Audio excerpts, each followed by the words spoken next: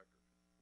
We will present site plans, photographs, and maps of the properties involved in today's cases. We will also present any letters we have in support or opposition to a particular case, as well as any correspondence we have received from other governmental agencies. At the conclusion of our presentation, the appellant will present their case to the board along with any person in support. If there is opposition to a case, the board will then hear from those parties. After the opposition has presented their testimony, the appellant will have a period for rebuttal. The board, in its rules, provides the appellant in cases without opposition 10 minutes for the applicant to present their case. In a contested case, the board provides 15 minutes for each side to present their testimony. Should the appellant wish to provide rebuttal testimony, the appellant should reserve some of their allotted 15 minutes. All section numbers that we refer to today come directly from the Metropolitan Zoning Code, which was adopted by the Metropolitan Council and became effective on January 1, 1998, and applies to the entire jurisdiction of the metropolitan government. I'll introduce and make part of the record the entire zoning code and will dispense from the reading of any individual sections unless the appellant or opposition requests their reading. The zoning law requires that these proceedings be taped. Therefore, it is imperative that anyone addressing the board come forward, speak into the microphone, identify yourself, and then make your presentation. It should be noted that if it is found that anyone has presented false or misleading testimony to the board that would have affected the board's decision, any approval may be revoked at a later date by means of a show cause hearing. The board will go through all the cases set for today's public hearing. After each case, the board will discuss and vote on that case. The board is vested with the power to act on these cases under Metropolitan Zoning Code Section 17.40.180. The code requires 4 members of this 7-member board to be present to constitute a quorum. The code also requires 4 affirmative votes to grant your application. In the event there are only 4 members present and there are not 4 affirmative votes, the application shall be re-advertised for the next available public hearing cycle. In the event there are 5 or more members present and there are not 4 affirmative votes, the case will remain on the board's agenda for the next 30 days. Applications that fail to receive 4 affirmative votes within 30 days of the public hearing shall be deemed denied by operation of law. The appellant or any aggrieved property owner may request a rehearing within 60 days of this public hearing. Further, the appellant or any aggrieved property owner may also appeal the board's decision to Chancery Court within that same 60-day period. After that time has elapsed, the board's decision becomes final and no further action can be taken.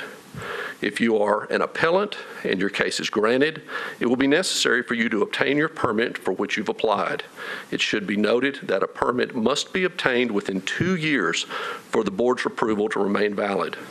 Mr. Chairman, I submit that all the cases have been filed today in proper order, that all appellants have been notified by certified mail as required by the code, all affected property owners have been notified, and the legal ad has been published in the Tennessean as required by the code. Do we have any elected officials with us today? Seeing none. We do have a couple of preliminary announcements. The first is that case number 2015-033, which is Bethel World Outreach Church, has been deferred. That case has been deferred to our next meeting, which is June the 18th. So the Bethel case on Granny White Pike will not be heard today. Also, case number 2015-049. This is Jeff Flowers. This is the property that's located at 411 South 14th Street. Has also wrong case. Going to case number 2015-052. This is Bernard Wilson, the property located at 2013 Neal Avenue. That case has also been deferred to the June 18th meeting, our next meeting. Anyone here for that case? It has been deferred. Okay, the board has a consent agenda. A board member reviews the record in each case prior to the hearing, and if, in their opinion, the applicant meets the criteria for the application requested, and they feel the testimony in the case would not alter the material facts, they recommend the case to the remainder of the board for approval. We will enter into the record those cases that have been recommended, and if there's anyone opposed to those cases, please raise your hand, and the case will be removed from the consent agenda and heard in its regular order. Today, the cases that we have slated for the consent agenda are first case is case number 2015-050. This is Payman Zod, appellant, and Payman Zod, owner of the property located at 1201 Gallatin Pike, requesting a variance from the requirements of fences within the CS district. This is an existing car lot, and the fence requirement they're asking for the variance because the fence is required to have a solid masonry pillar. It has iron pillars. We have some evidence that the fence was actually in place prior to the date of the ordinance that made the solid masonry pillars a requirement. And so we believe that the fence may be grandfathered, and so we're recommending that case to the board. Is there anybody here who is in opposition to case number 2015-050 for the property at 1201 Gallatin Pike? Seeing none. The next case that we have slated for the consent is Brett Smith. This is case number 2015-051. This is Brett Smith, the appellant, and Parkway Baptist, owner of the property located at 505 Cunnitt Parkway, requesting a special exception from 1716-170E in the RS-20 district. This is to add 87 parking spaces to an existing parking lot for the church. We have received a recommendation from the planning department. They recommend approval. Public Works takes no exception. We understand that the neighborhood meeting has been held, and the applicant agrees that they will comply with all drainage, lighting, and landscaping requirements that would be required under existing codes. Based upon that, we are recommending that case for the consent agenda. Opposition. Is there any opposition to this case? Seeing none. The next case that we have slated for the consent agenda is case number 2015-053. This is Lone Oak LLC, appellant, and Lone Oak LLC, owner of the property located at 5502 New York Avenue, requesting a special exception from the setback. The setback that is required is 40.5. They are requesting 30.5 feet. It's in the CS district. The planning department has recommended approval. The Public Works department takes no exception, and we are recommending this case for the consent agenda as well. Is there anybody here in opposition to case number 2015-053? Seeing none. The next case that we have slated for the consent agenda is case number 2015-054. This is Michael Bressman, appellant, and Metro Government Power Board, owner of the property located at 6503 Thunderbird Drive. They are requesting a variance in the side yard setback in the R10 district to establish a communications hut. We have a letter from Councilman Baker in support. We have no letters or communications in opposition. In looking at the property, there are topographical features of this property that necessitate the variance in the setbacks. There is a drainage or a creek in front. There are trees in the back, and there are existing NES equipment in the middle of the property, necessitating that the communications huts be located within the setback. And based upon those topographical features, we've recommended this case for consent. Is there anybody here in opposition to case number 2015-054 on Thunderbird Drive? Seeing none. Mr. Chairman, that is the consent agenda that we have for today. Okay, so we have a motion. Oh, I'm sorry. Mr. Chairman, if I could address you, I would need to recuse on case number 2015054, so if you don't mind making 2 motions for the consent agenda. That would be fine. Oh, I'm sorry, that would be fine. Okay, so we have a consent agenda for cases 050, 051, 053. We've got a motion. Is there a second? I'll second it. Got a motion, got a second. All in favor? Aye. Any opposed? Passes. Then we have a second consent agenda, which we will have one recusal from, and it's case 054. Got a motion, got a second? I'll second. Oh, I'm sorry, we don't have a second. Do we have a second? I'll second. Thank you. Got a motion, got a second. All in favor? Aye. Any opposed? Passes.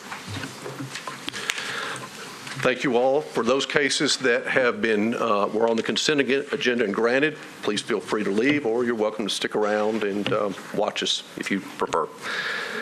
Okay, going to the first case for today's meeting. It will be case number 2015-049. This is Jeff Flowers, appellant, and Jeff Flowers, owner of the property located at 411 South 14th Street, requesting a variance in the street setback for privacy fence in the R6 district to erect a privacy fence. It's referred to the board under 1712.040E26. The appellant has alleged that the board would have jurisdiction under 17.40.180B.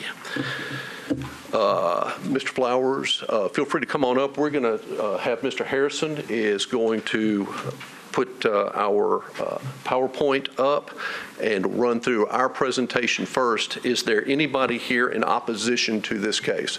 Seeing opposition. Okay, each side will now have 15 minutes. If you prefer, if you would like to reserve some of your 15 minutes for rebuttal, please let the board know before you start your presentation. Sure. How much? No, I'd say probably 5. Okay. Make it 3. 10 up there. Whatever you want to do it. Would you just put 10 up there, and then that way you still got 5 left over? Sure, that'd be good. We can do that. That'd be Okay. good. Can I? Mr. Harrison, are you? Yeah. Oops, move back up. Property's located on the east side of South 14th Street, just north of Shelby Avenue. This property looking at it from overhead. This is an overhead view aerial. Fence going down Shelby. That's the fence here on the top left picture, running down by the sidewalk, and the fence down the bottom right photograph. Property's across the street and the property next door. And that's what we've got on it. For the board, we received a letter, and Mr. Harrison, is that 049? Yes, we received a letter about an hour ago from Councilman Westerholm, and do you all have that letter? You do? Okay.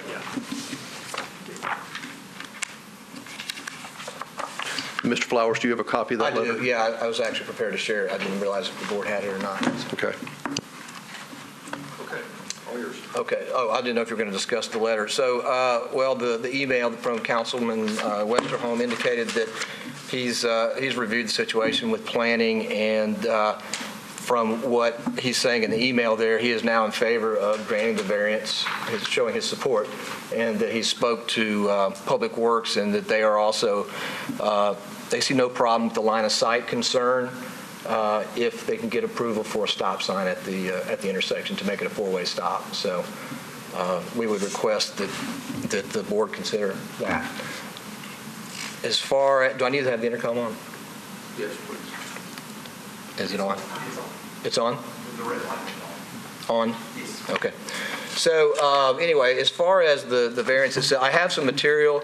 If you can you put the slides back up that show the picture, the drawings, and it also had a topo. There should be one more with a topo, maybe. Can these be passed out to the board? Sure. Okay. So the problem with the variance, the setback, is if we move the fence 10 feet from the sidewalk, so the fence is indicated up there on the drawing right now, running parallel to Shelby, there is a steep slope, which is indicated in the topo on the second page of that drawing. If you move the fence to 10 feet back, you're going to have about a 10 to 15-foot drop-off. So my understanding is they're trying to increase pedestrian traffic in the area.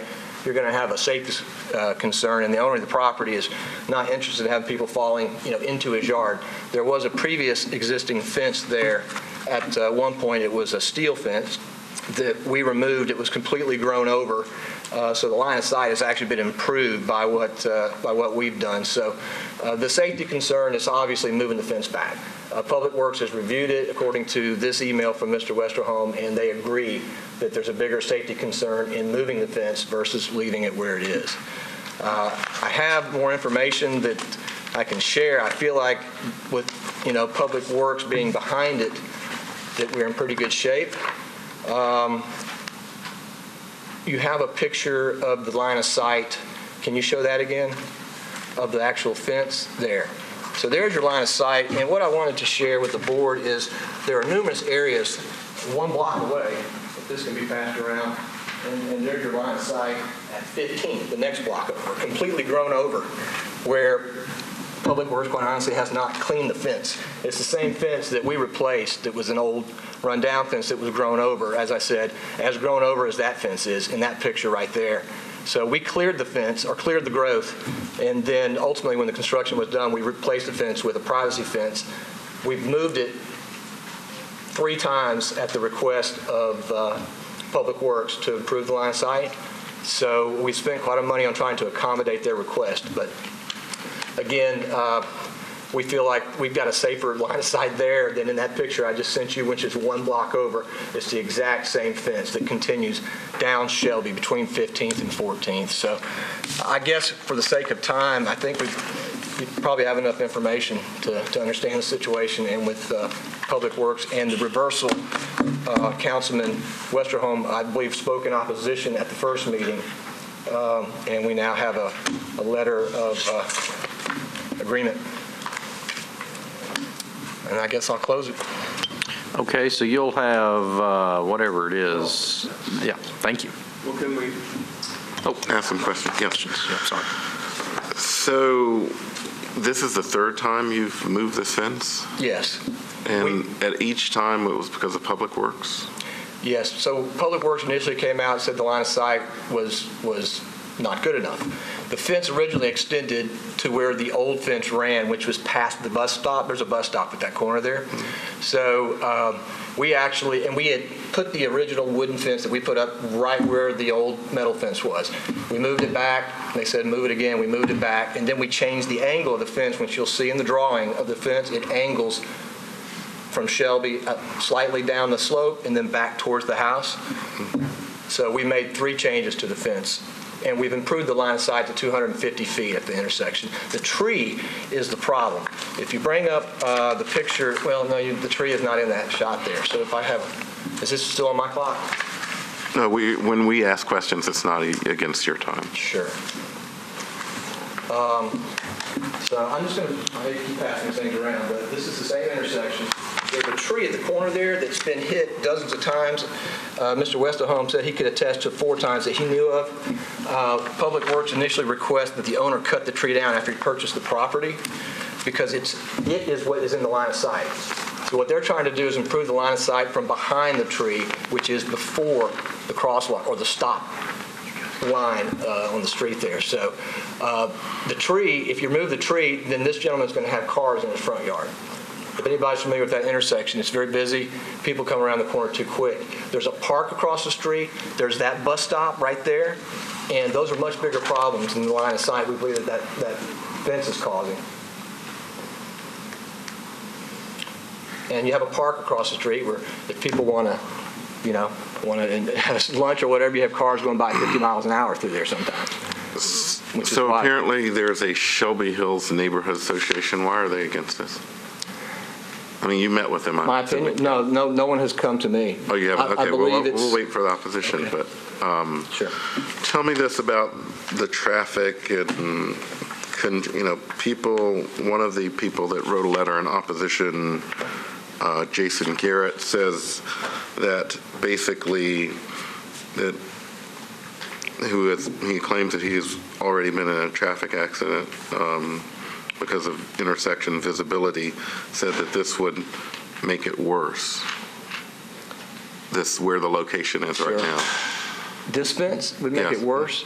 Well, I mean, you can tell me if that's worse than what's at 15th. I mean, and it's been moved back. The tree is in the line of sight. That picture demonstrates it. I mean, the tree, you can see how many times it's been hit, too.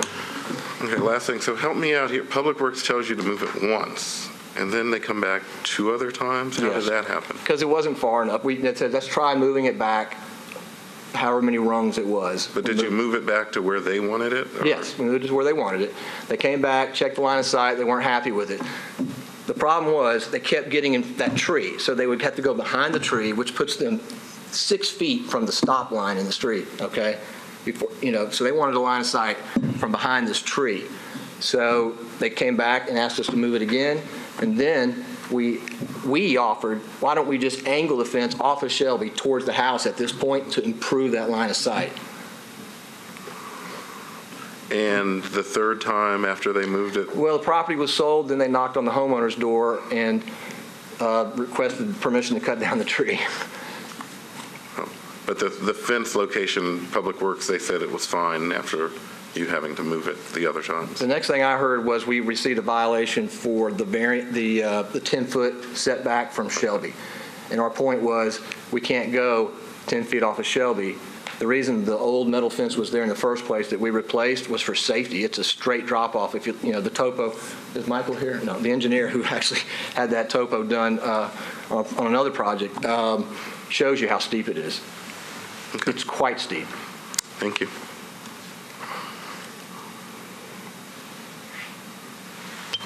Any other questions?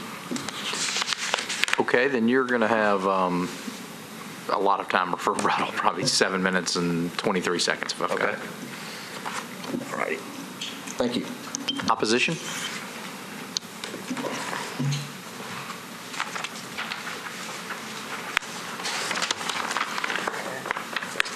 I'm Elizabeth Smith. I'm the president of the Laughlin Springs Neighborhood Association. I live at 1800 Russell Street. I'm also the faculty sponsor for a group called Stop Take Notice, which is all about pedestrian safety. We held a large forum on Friday where many of the local, including Councilman Westerholm and all the mayoral candidates were there talking about how we need as a city to put the safety of our residents and our visitors above traffic flow problems and other interests. And this fence, I do understand from Mr. Westerholm, he has contacted me as well, that four-way stop is on the consent agenda for June 8th. And Public Works, according to his email to me, says they will then not have a problem with the fence if there's a four-way stop. But if the four-way stop is ever removed because of traffic flow issues, which those are currently high priority for Public Works in Nashville, although we'd like to see that changed, the fence will still be there and there will still be a problem. I'm not sure when Mr. Flowers says that it improved, but I drive this stretch of road every day, and there is no way to see safely to pull onto Shelby from 14th without completely pulling into the crosswalk, so that pedestrians, actually that's a ticketable offense. If I were to be cited for that by a police officer, it would be fully under the law because you cannot pull into the crosswalk. That is against our regulations. So we're at a conundrum right there. There's just no way to pull out onto Shelby, which, as Mr. Flowers pointed out, is an extremely busy intersection. There's a lot of stuff going on there.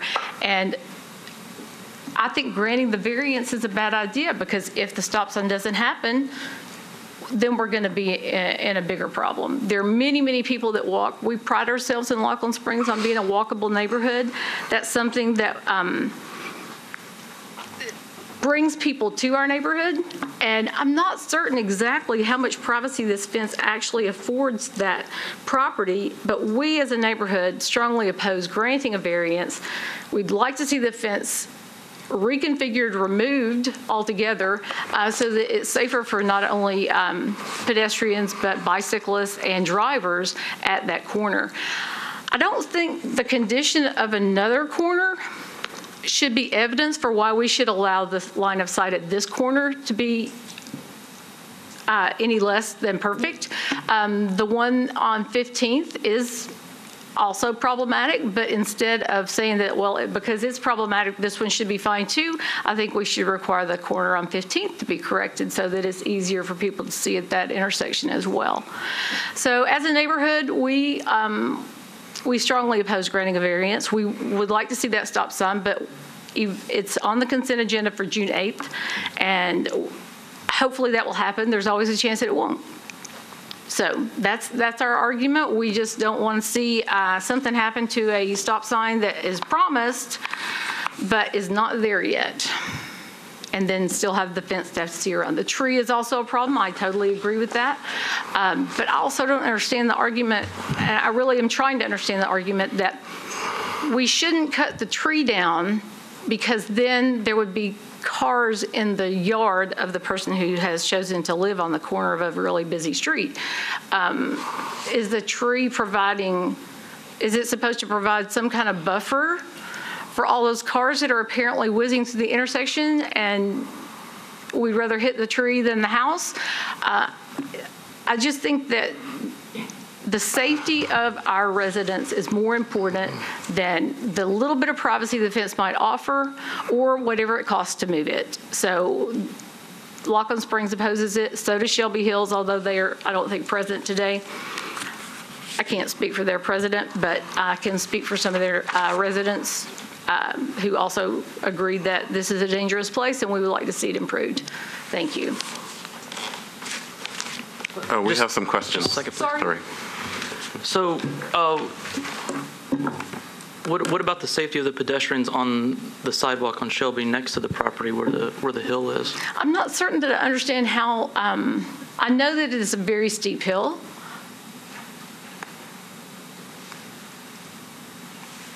The fence that was there before was not. I don't know how that. How is the fence going to, what are you suggesting is that if people are walking on the sidewalk, they're going to tip over and roll down the hill? Is that the problem? Is that what we're talking about? I believe that is the issue that was raised. I don't think that that's as important as pedestrians being able to cross safely on a street. So, I mean, a car can do a lot more damage than a tumble down a hill. How does the fence prevent pedestrians from crossing in the crosswalks? If a car is parked in the crosswalk because the driver cannot see around the fence. But public safety said that there is enough sight line. That's not what the new configuration. That's not of the what fence. the message that I got said. The message that I got from Westerholm said that Public Works will not require that it be moved if a stop sign is put in. That the stop sign will solve the problem. That's what his email to me said. I don't know what his email to you said. But you want the. So then are you okay with it if there's a stop sign there? If there is a stop sign there, and we are 100% certain that the stop sign will not be removed, then yeah, I mean, it's not a very pretty fence, but of course it wouldn't be a problem then if the stop sign is there. But my fear is that if we grant a variance, if Public Works says it's not necessary if there's a stop sign, then I would hate to see us grant a variance because the stop sign could go away. And then we have a fence that has been granted a variance that is going to keep us from being able to see. Because I know that from all the work I've done with pedestrian safety downtown, and the Public Works representative who was at our panel last week said that up until now, Public Works, their top priority has been traffic flow, not pedestrian safety. And they acknowledged that was the truth. So I just don't want that to happen. Are you implying that, or are you saying that they've been removing four-way stops? No, I'm not implying that or saying that at all. I'm just saying that that traffic study that is allowing this four-way stop to be put in place now about 6 weeks ago, when I asked Councilman Westerholm about the same issue, is it possible that we'll get a stop sign at 14th? He told me that the traffic study did not support it. And so now that same study has somehow turned around to support it. And I also know that there are quite a few people who are opposed to the stop sign because it falls at the bottom of a slight hill, and that they think it's going to impede traffic during rush hour. It will slow traffic down, traffic flow will be affected. So that's a concern, that, if the stop sign is there, then there will not be a problem. But if the stop sign is not approved, or if there's a traffic flow problem and they come and decide to take it back out, then we'll have a problem. And if there's a variance granted, then the fence can stay and we'll be in trouble. I don't know about the tree. I don't know what's happening on the tree.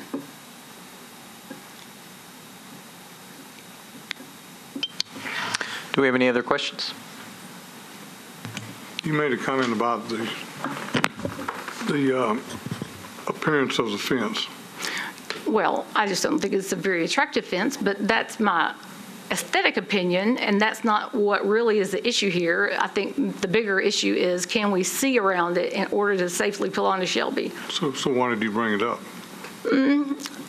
But I think it was in response to a question that, would I be okay with it if there was a stop sign? Well, if there's a stop sign and there's a fence there, it's okay, but I just don't think it's a very attractive fence. And I've had about 15 emails from neighbors saying that that's their objection to it, is that its appearance is not what they would like to see on that stretch of Shelby. Well, what would you like to see other than no fence? Well, I think a really nice wrought iron fence would be attractive. You could see around it. It would be quite beautiful. But I understand this is supposed to be a privacy fence, and that would not provide privacy. I don't see what kind of privacy it actually provides anyway, because of the topography, as Mr. Flowers pointed out. It's very difficult to see that it gives much privacy to the homeowner at all. So you don't feel like that fence prevents people from driving up the street from looking into that backyard? If you drive down Shelby from Shelby Park, for example, the slope, you can see all into the backyard as you're driving up to the fence. It's very visible. You can see the chairs underneath the deck. All those things are very easy to see from the street. I have no other questions. Okay, thank you very much, ma'am, and it's your time for rebuttal. Well, I think she made a couple of valid points. The tree, quite honestly, is the problem. It's not the fence. So I don't know how many times I can say it. The line of sight, if the tree wasn't there, is exactly what it should be. There's no other way to put that. The reason I showed the intersection at 15th is not so much to try to justify a line of sight at another, but to show, for one, that Public Works did not seem to be concerned about safety at 15th and Shelby, and the group behind who was just speaking doesn't seem to be concerned about safety at that corner. They are now, because we brought it up and made attention to it. It's more about an ugly fence, which I don't personally think it's ugly. It's a standard privacy fence. It offers quite a bit of privacy. It keeps debris from blowing into the yard. There's a bus stop. You have people smoking cigarettes, dropping their cigarette butts, beer cans, things roll into the yard. So the gentleman has a right to have had the fence. So hopefully the conversation is not about the style or the type of fence or how ugly it is. The practicality of the fence, and we've accommodated Public Works. They have now, after reviewing it again with Mr. Westerholm, who went to the site, who looked at the topo map, he realizes how steep it is. We can't give up one set of safety for another. The best solution is to put a stop sign at the intersection and maybe fight the battle if they take the stop sign away. I've never heard of a stop sign being removed, but maybe to be replaced with a stop light. But other than that, the opposition has been more about look and not safety. That has been my feel from the comments that I've received. But to not grant the variance and to move that fence down the slope you're going to have a dangerous situation. That's why Metro put the fence that's there that continues past that. There's a very deep, I'm developing right behind that. It's 25 feet down from Shelby to the bottom. That's why the fence is there. That's it. Any questions from the board? Okay, I'm going to move to close the public hearing. Discussion by the board.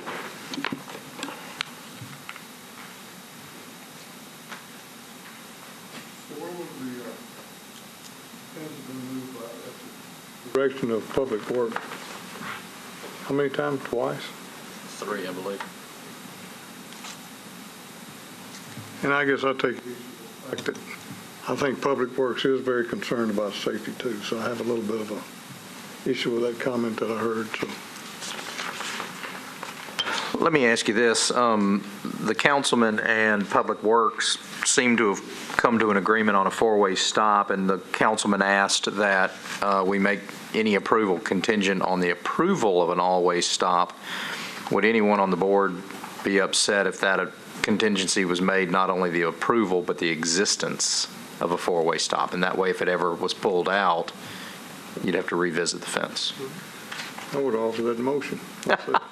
Then why don't you go for it? I don't have Cheat sheet? a sheet. Okay, I will be glad to do Do that that. for me, sir. I will do it. And I'll append them. Yeah, all right.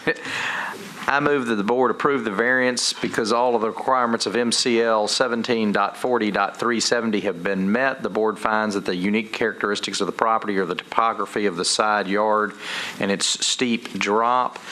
And so we approve the variance contingent upon both the approval of an all-way stop at this intersection and the actual existence of the four-way stop. Therefore, if those stop signs ever removed, the variance would be removed and they'd have to come back in front of the board. I'll second that. Got a motion, got a second, all in favor?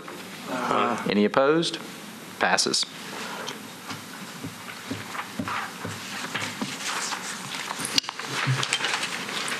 Thank you. Do we have any other further business before the board? Seeing none, we have a motion to adjourn.